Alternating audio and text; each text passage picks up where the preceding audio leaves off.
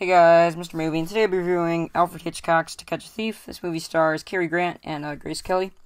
And so this movie's about a guy who was running away from the police because of all of his felonies of stealing jewelry and stuff like that. While he meets a woman, Grace Kelly, who he falls in love with and figures out that he is the thief, and they go through many things. So, stuff I liked about this movie, the acting, obviously, Cary Grant and Grace Kelly both did great jobs in this movie. There's also a little girl who did a really good job. And then there's obviously many other people who did great jobs, too, in this movie.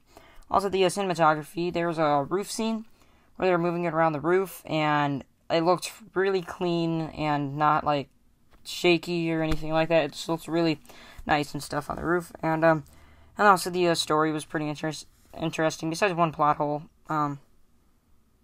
Yeah, but yeah, I'll have to get to that in a little bit. But the story was pretty intense. There was, also getting back to cinematography, I totally forgot about this. There's the car chases, and they would have the camera way above the town where the car chase was happening, which I thought that looked really great.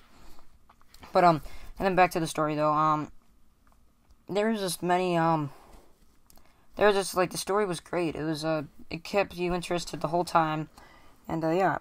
So then the plot hole, like I was saying, was why was he there? He said it was a vacation home, and he lived in, the U.S., so it was just like, why was he not in the U.S. and stuff? So, yeah, that was just a little bit of a plot hole there.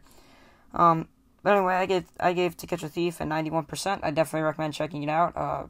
A great Alfred Hitchcock film, and, yeah, see you next time, movie fans.